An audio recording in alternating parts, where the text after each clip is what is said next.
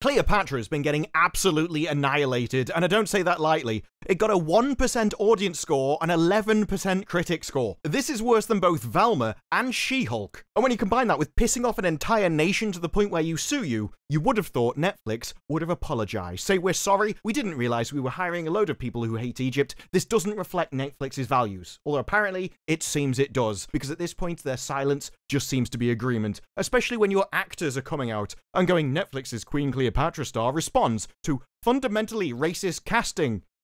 Backlash. I hesitate on the word backlash because I think the title is just far more accurate without it. And yet, despite her comments in this interview, it did get worse when she went on some unhinged rant saying that apparently blackwashing isn't a thing. I mean, hello? Okay, maybe you just don't like the term blackwashing. How about colonizing Egyptian history so that you can erase an indigenous population from their cultural heritage? Maybe you should try that one on for size. We know what Cleopatra looked like. There are pictures, there are statues, and Egyptian historians who literally directed the excavations at Giza and led the search for Cleopatra's tomb, who all have the physical proof that you're wrong. But after all, when even the director herself comes out and says, well, why shouldn't she be? And admits that this isn't actually Cleopatra, it's a reimagined Cleopatra. And it's pretty obvious that everyone knows the truth. So I don't know why we're coming out and pretending like we don't. And there's only so far where ignorance is actually an excuse, especially when it comes to historical fact, like objective truth and reality. And I think that point is when you say something and then you get corrected, and just continue to say the same thing as before anyway. And so, as we go through the latest bombshells that have landed after its release, I just want you to have one question in mind. When does ignorance turn into malevolence? Now, I think one of the most significant parts of Queen Cleopatra is the ratings. Because yes, it got 1%, which is the lowest I've ever seen, at least when it comes to shows like this. There was MILF Manor, which I'm pretty sure had a 0. Okay, no, even MILF Manor got higher scores, even from the critics.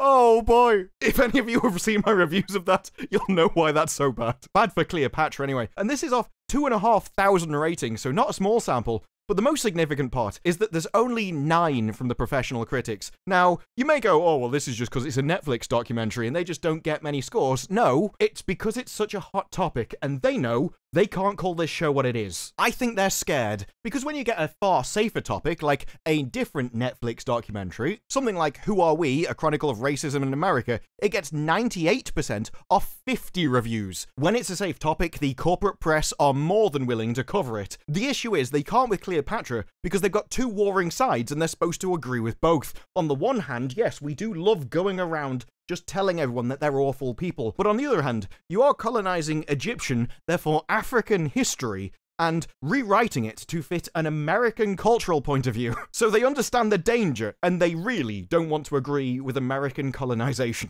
And that is how you get reviews like this. Or indeed a 0.01 on Metacritic. And it's only a 0.01 because of one positive review, and that positive review gives it a 10 simply because I'm just trying to mess with Reddit. In reality, it's a truly awful show. Why would anyone think it's okay to just ignore actual history? Even the positive reviews are only positive so you can read how awful it is in reality. And the professional reviews aren't any better. It's not very good, it lacks context, personality, and a reason for being made. I'll tell you what the reason for being made is. It's to erase Egyptian history. The director even said it herself that this is a reimagined Cleopatra. And yet she wasn't going to call it fiction or fantasy, no. It was called a documentary. It's just so we could muddy the waters and try to erase Egyptian heritage. No wonder they're pissed. No wonder they're suing you. And the longer this goes on without Netflix issuing an apology, the more it seems that they agree with them. I would really love the director to answer the question about what bothers us so much about Egyptian history. And some of the reviews even seem to contradict themselves, because we talk about reenactments are brought back down to earth with excellent background provided by experts. What? Experts like this? I imagine her to have curly hair like me and a similar skin colour. I imagine that she was a Ferrari F430 that flew through space. Or maybe you were referring to this one. I remember my grandmother saying to me, I don't care what they tell you in school, Cleopatra was black. I mean, I think we'll all agree that nothing will bring you back down to earth faster than an expert gran. She even goes, it's stunning how much is known about the Queen, but much of what we know thanks to Hollywood is pure rot. And I don't get the impression she's talking about this show, but she definitely should be. We get other people who seem to really love the information provided and say it's the presentation that lets him down, not the scholarly authority, despite the fact that that's the obvious problem. I mean, your scholarly authority is talking about your gran. I mean, if that's all the authority we need to provide for Netflix, I have some incredibly scholarly ghost stories I can tell you. But I think out of all of them, my favorite review is this one, a surface-level docudrama that often slips into Mills and Boon territory. That would be the same Mills and Boon that are famous for their softcore romance novels, although Wikipedia prefers to call it escapist fiction for women, which has to be the classiest description I've ever heard for a book that includes the term huge and throbbing. Although I would take issue with his longer review, where at the start he says the discourse about it is people commenting on the colour of somebody's skin, and in doing so proves he's entirely missed the point. This isn't about where you fit on a Dulux colour chart. By that definition, I am no different than a Frenchman, even though we couldn't be further apart. No, this is about something more important. This is about the history and heritage of a nation and its people. And that to go about and lie about it is incredibly offensive. But to take it over, to invade their history and rewrite it as something that was factually untrue, to knowingly lie to a people about it, even when you've been corrected by the very people themselves. Even when you've got those same people suing you because they can prove that you're wrong, when we have visual, physical evidence that you're wrong, then this isn't a reimagining, this isn't a what-if scenario, this isn't about what would have happened if history went a different way. It's the knowing and deliberate destruction of a nation's people, where they came from,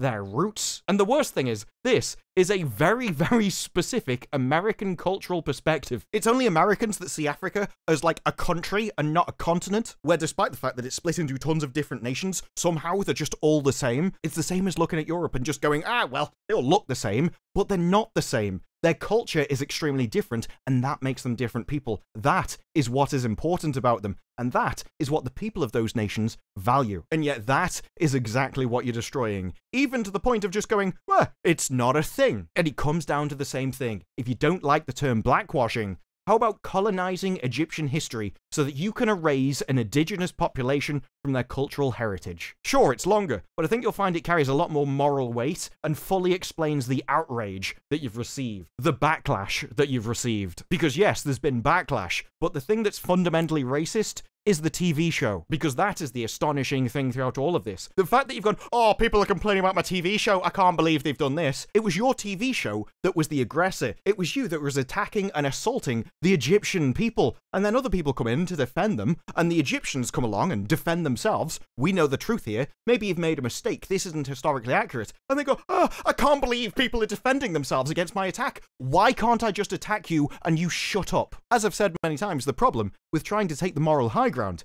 is you actually have to have morals. You can't be the aggressor and then complain when people stand up to you. Now, I thought it was bad enough when the director came out with this article. You remember the one from the previous video, where she spoke about how this TV show was of a political nature, and that all she needed to find was nuance. If only we can say something's nuanced and create a grey area we can force ourselves into, we can spin off an entirely different version of reality that won't be true, but we can claim, well, we don't know, maybe, possibly. But even with this, it was the director. It was like, well, they're just making a show, they're hiring other people, they're just actors getting paid, they need to eat, I'm not going to say anything about those. But there is a problem. When they come out and start gaslighting the audience themselves and just go, no, we're not doing that because it's impossible for us to be doing that. Well, we're doing it. Now, bearing in mind that gaslighting has actually been defined as a form of emotional abuse that causes a victim to question themselves, giving the abusive partner even more power. Frames the statement in a little bit of a different light, don't you think? Because thanks to Bounding Into Comics, who went through a podcast that she was on, she was asked specifically about people being mad that Cleopatra is being blackwashed, to which she says,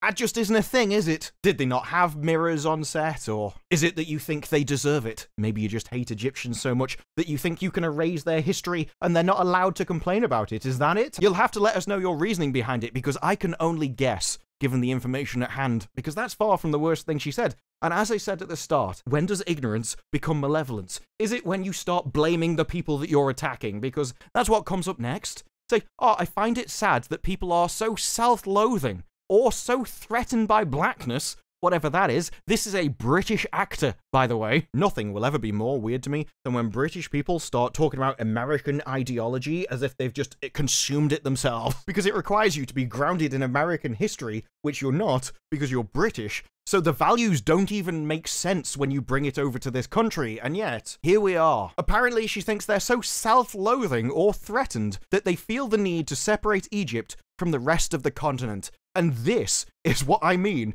by just racist comments. I don't know if you all realised, but I am not French, I'm not German, and no one in those countries would mistake me for being part of them. If I travelled the world, I would be recognised as English. Maybe Australian, because a lot of people don't know the difference, apparently. But they're not going to think I'm Swiss. It's a very culturally American thing to group people up by a Dulux colour chart. The rest of the world doesn't do it. Europe doesn't do it that way. Africa doesn't do it that way. And just because Egypt is in the continent of Africa doesn't mean that everybody looks the same. And I can only assume that this came from the director because it doesn't sound like a British person talking. This sounds like someone who's been given talking points to repeat, because these are American talking points, not English ones. Then later in the podcast, he says nobody has seen it yet, but everyone is bashing it. Everyone's seen it now, and they're bashing it even more than before. So that throws a little spanner in the works right there. And she says there was absolutely a lot of people saying very horrible things. Were they truthful things? Because that's how I judge things. I don't really care what someone says. I care if it's true. And I think my view is definitely the better one when it comes to historical documentaries, which are meant to be factually accurate with the truth, not your truth. But she says it's important to remember there was also a lot of really positive responses. And there was a lot of projection from places like The Guardian, who seem to think that the idea of a historical documentary needing to be factually accurate is utterly insidious. Now, I would say that attempting to lie to people that your TV show is factual history, when in fact it's just a fantasy, a reimagining of Cleopatra, that you're attempting to muddy the waters of history and erase the Egyptian people from their own historical leaders, I would say that actually it's that which is utterly insidious. But then again, if we've learned one thing by now, it's that it's always projection, and it's also always about self-interest. Maybe that's why she's going, actually, this is the biggest thing I've had to deal with. It's the most I've ever need to navigate. Before, the biggest thing I'd done was Casualty. And she says in the UK it's big, but it is a hospital show that starts with things like, oh, I'm going to fly this helicopter after I've got drunk. Oh, by the way, I'm taking a bath and just throwing a toaster in it. It's not very deep or complicated. It's just basic soap opera. And she said, well, it's not wholly negative. As time's gone on, those voices have got quieter and quieter. And do you know why? It's because those people were your audience. They cared about your show, and then they saw that actually you were just lying to everyone about it, and so they left. Your audience being quiet about your show isn't a good thing. It leads to things like this, where you get absolutely annihilated. But why would we stop there? The insanity's already on a roll. This is her time for the ultimate crescendo, where she proves, actually, maybe it's not malevolence. It might just be massive ignorance altogether. Maybe we just got the actress and just sent her out to see if she could take the flack for us after our show has already been proven to be terrible. Because we come out with some right bangers here. Apparently, the Egyptian people complaining that you are destroying their history is 100% fundamentally rooted in racism, which is a very modern ideology. And this is one of the reasons I say it comes from American culture, because, and I say this with the greatest of respect to any American viewers, but you guys do seem to act like the world only started when America was created, which is why this is so weird, because if Jada Pinkett Smith had come out and said this, I would have expected it. But this is from a Brit. She says, the ancient Egyptians don't think about race like we do. It was only contextualized with the transatlantic trade, because that's not how the people thought of it back then. It's so bizarre to me. I can understand why it's bizarre to you, because it doesn't make any sense. I can fully understand why you can't grasp the concept. But because of that, she finds it very sad. She feels sad for them. She pities them. And like I say, I'm not even sure this is her opinion. I'm not sure these are her words. And if they are, I think it's just come from talks with the director, because the director said something almost exactly the same as that. When she said that Amir wrote to her from his bedroom in Cairo saying Cleopatra was Greek, and she went, oh Lord, why would that be a good thing to you? You're Egyptian. She sees that as internalized discrimination, and not the fact that he's just far more educated than she is. That he actually lives in reality, and not your weird fantasy world. Because all I see it as is basic bigotry.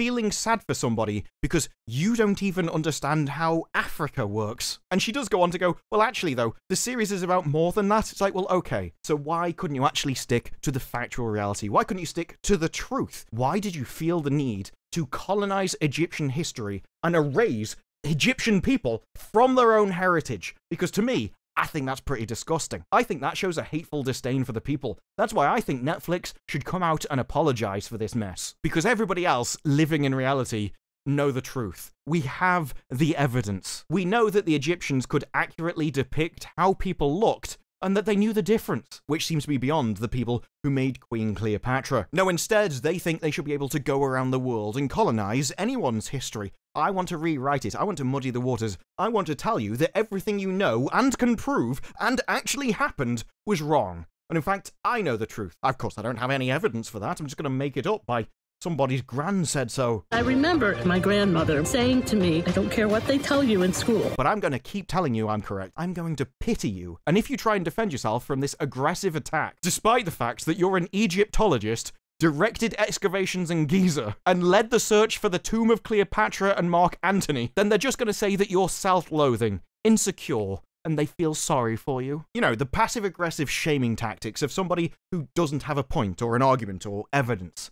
The tactics of a coward. Instead, she finds it funny that she's destroying a country's heritage. Says that you shouldn't file a lawsuit. That's an extreme reaction. Why would you sue us for making up a fantasy show about your country and then calling it a documentary? Because it seems really weird to me that you think the people who are defending themselves against you are the insecure ones in some way. You can't attack people and then be surprised when they stand up for themselves. Oh, I didn't think you'd do it. I mean, the British didn't whenever we destroyed their history. Why are you doing it when it's yours? I mean, I don't know. Why is it that the backlash for this one is so much stronger than before? Could it be that the more people you target individually, the people that you did it to in the past, they don't forget. Instead, it builds up. Because more and more people get fed up when you do it to them. And so when you go to the next guy, people start going, hey, you can't do that to them. You've already done it to us, and we're not standing for it anymore. Actually, our history matters. Our culture matters. And you can't come over here and colonize it with your weird ideas. Maybe that's why this show has been so absolutely annihilated. Because you're kind of hitting a sort of critical mass,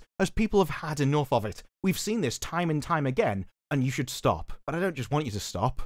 I want you to apologize. I think Netflix should come out and apologize to the Egyptian people for utterly disrespecting them as a people and pretending that they didn't even take part in their own history. It's a comment so laughable, I can't even believe that this show was made to begin with. I can't believe it went past the higher-ups, and I can't believe when it came out, Netflix wasn't so ashamed of it that they locked it in the bowels of their company, never to see the light of day. But it is funny when Netflix has such a horrible history with this thing that it's already become a meme. And that is why I'm only looking forward to one more show on Netflix. Netflix Polar Bears coming to a screen near you soon. And I think this can only end the way it started, with a question for you to decide. When something keeps happening time and time again and it never changes, even when it keeps getting corrected, even when the backlash is so severe, you lose piles and piles of money. You have to ask yourself the question, is it ignorance or malevolence? You'll have to let me know down in the comments below, because I've given you my thoughts, and so now what are yours? And meanwhile, if you like the video, press like, subscribe for more videos like this in the future, and I will see you in the next one. Bye-bye.